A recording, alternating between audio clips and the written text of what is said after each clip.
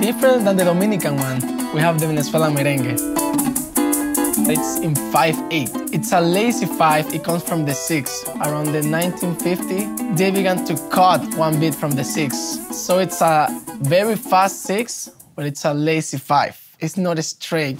There's a composer called Romero. He used to say that it was in 11/16. That's how weird is that 5. And the way we play it is like this. 1, 2, 3, 4, 5, 1, 2, 3, 4, 5, 1, 2, 3, 4, 5, 1, 2, 3, 4, 5. In Caracas, where it became most famous, we have another variation of it, what we call merengue rucaneado. And they have 2 more beats at the end, which make it more lazy. So it's like 1, 2, 3, 4, 5, 1, 2, 3, 4, 5, 1, 2, 3, 4, 5, 1, 2, 3, 4, 5, 1. The best of this is that people dance it. In Venezuela, they make a party with this and they don't even know in which metric is it.